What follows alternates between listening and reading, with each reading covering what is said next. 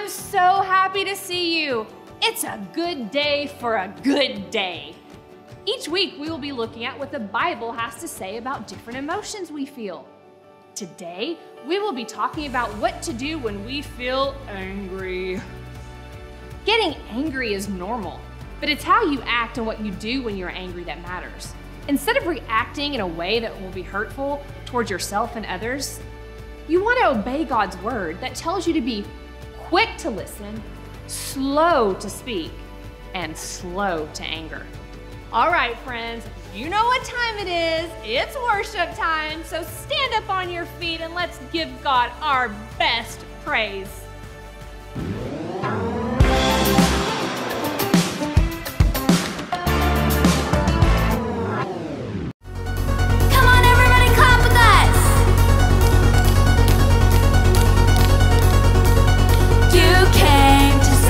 Captives free. You came to bring us liberty. My sin and my rejection met your blood and my acceptance. Now I'm alive to bring you praise. Where the Spirit of the Lord is, there is freedom.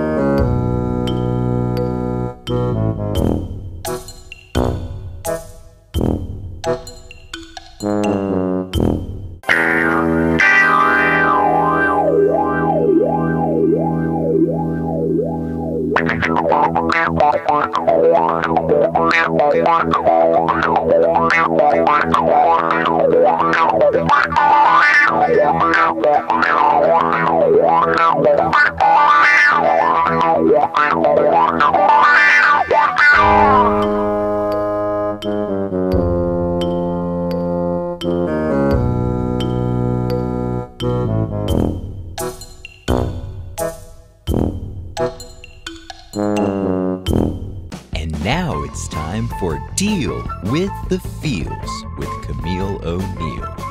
Hello, everyone. I'm your host, Camille O'Neill, and this is Deal with the Feels, where you get to help our caller decide the best way to deal with the feels. Oh, there's our caller now.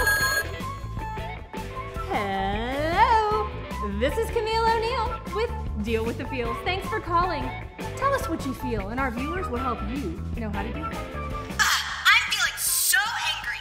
First of all, my mom told me I couldn't watch my favorite videos anymore. Then I found out my brother stole my phone and took like 10,000 selfies. How annoying. Then I found out we were having liver and gizzards for dinner. Liver and gizzards! Yuck! I'm so mad right now. I don't know how to deal with the feels. Can you help me? Oh my, it sounds like nothing has gone your way today. Let's get to our consultants and see what they think before we decide how you need to deal with your feels. Scram, what do you think? Yeah, come on. Easy stuff. You have a right to be angry. Your mom told you not to watch your favorite videos? Talking about being old school. If I was you, I would definitely give her a piece of your mind, and loudly. And then I would slam my door with the force of 1,000 suns. And your brother, I say you get him back. Make sure he pays for giving you so much trouble. Who does he think he is, taking your phone and snapping so many photos? And tonight, you should definitely throw the biggest fit of all time. I'm talking yell, scream, go bananas. You shouldn't have to eat that lizard and grizzly bear stuff. It sounds disgusting. You feel angry? Then you do something about it. Yell, scream, slam that door, punch the wall, plot revenge. Just make sure that you get your point across. Send a message. Okay, well, that's advice. Super Dan, what do you think? Well, caller, I appreciate your honesty. We all feel angry at times, that's normal. But how we respond and react to that anger is of the utmost importance. Our words and actions can either help others or hurt others. If you feel mad and respond in anger, you could do or say some things that you would regret and that you can't take back. The Bible tells us to be quick to listen, slow to speak, and slow to anger.